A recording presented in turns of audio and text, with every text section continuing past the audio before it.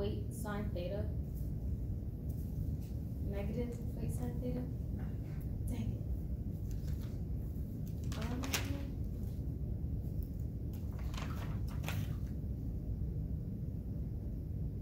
Wait, what? Weight cosine theta. Yeah. Ah, oh my god. Cosine theta times x equals 1/2 a x minus 10 squared. Is that x connected to mg cosine theta, like for y? Or is it? Yeah, that's y right there. That's the friction right there. Equals 1 x minus 10. What are we supposed to be looking for right now? X? Delta x. Delta x. So in essence, we're going to solve for x, and then we will subtract 10. God, yes. Now do we just plug in our numbers? Well, you can. Do you want to plug in numbers now? Yeah. That is the right. So we have 50 times 9.8 times the sine of 53 degrees times x minus 0.3 times 50 times 9.8 times the cosine of 53 degrees times x equals 1/2 times 20 times x minus 10 squared.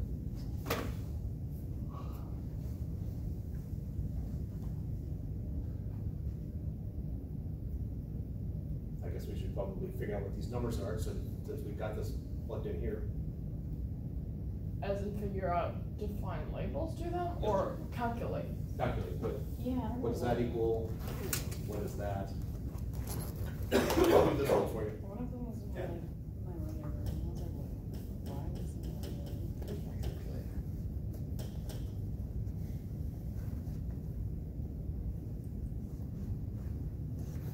Sitting with the calculator up.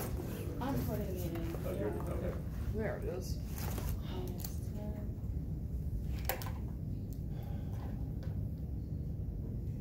What the heck? Pardon? I mean, 1 second. Let me just make sure I put it in right.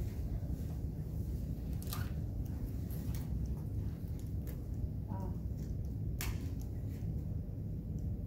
that's gonna help. Just I moving got up. x equals 1.96. You have x equals, I think you jumped a couple steps there. Yeah. Okay. So. Did you just plug that whole thing in and say solve for x? Yeah, that's what I did. But Don't you have to Calculators, isolate have they really x? made our life better? Don't you have to isolate x to do that?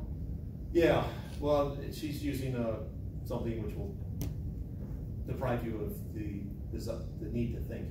yes, I'm using the best calculator ever. Okay, so 50 times 9.8 sine 53 is 194.0. Wait, I take everything back. It's 391.3. That would make more sense.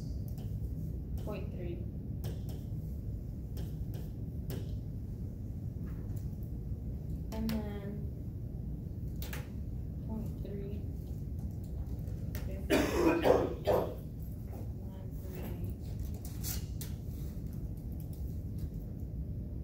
I'm getting 88.46 on the second term. Well, technically 47 if we're rounding. Yeah, I got the same thing.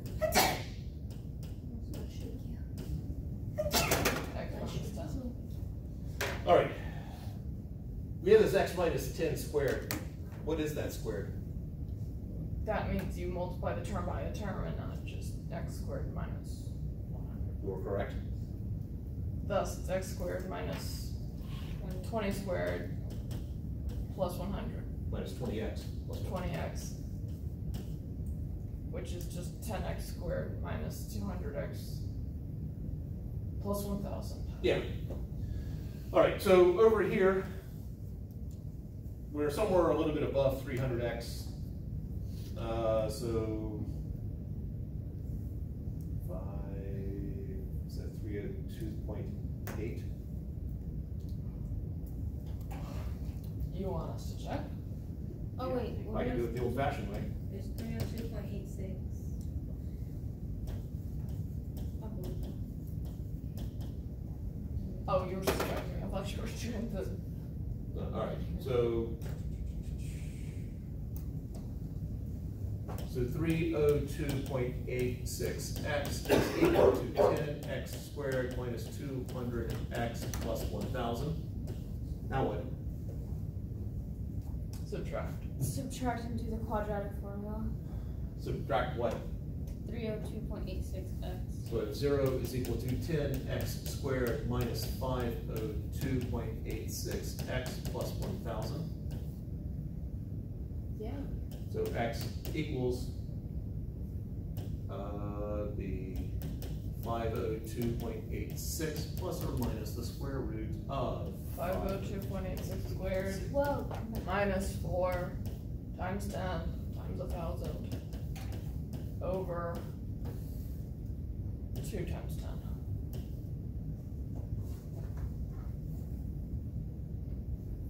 Well, let's figure that out. 502.86 squared is 252,868, blah blah blah, minus the 40,000. minus 1.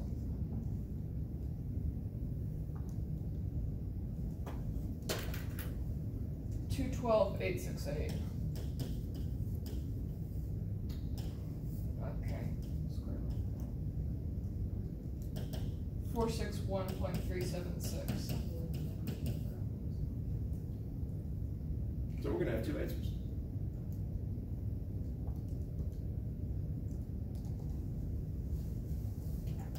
one of them is 48.2. Wait, say it again? 48.2. Was that Yeah. subtracted or plus? That was plus. Addition. And then the other one is 2.07.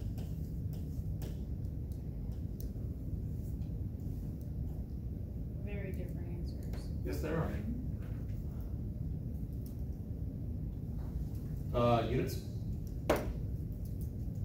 Meters.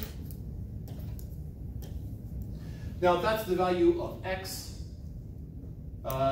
therefore delta x is equal to, Change. yeah, it's x minus 10, so 38.2 meters, or delta x is negative 7.93 meters. And that can't be a thing. Sorry, like there's no such thing as negative meters, so it's 38.2. No such thing as negative meters. Yeah, I mean, how can, it's just, are they on the ground? Like underground? No, what does the negative mean? And the.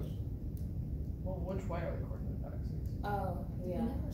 It's, well, the way we defined our delta x, since we said 10 plus delta x is equal to x, that would imply that delta x is positive down the range. Right, so negative is this way.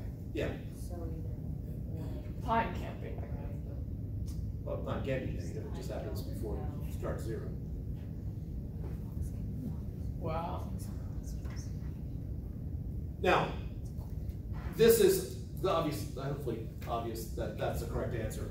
But the other one does have a physical meaning, because we're looking for a point at which the energy is the same minus how much you lose because of friction. The negative displacement there means that this spring is getting stretched. So there is a point here where the spring is stretched, the mass is attached to it, and it would have the same amount of energy. The trouble is that assumes that you lost friction going from here to here, and it ignores the entire path.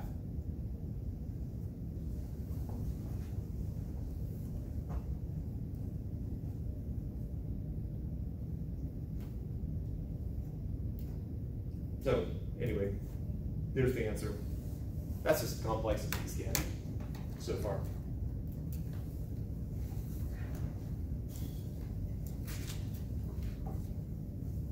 That's not bad.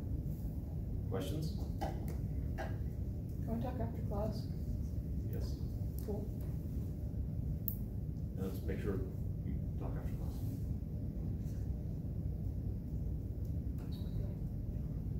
All right. That is chapter 7.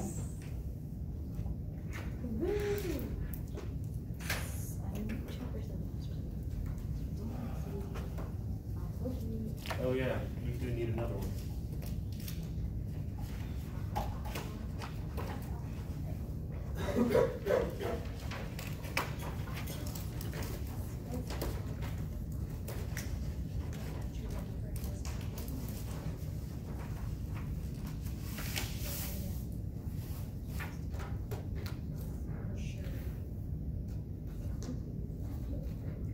All right, so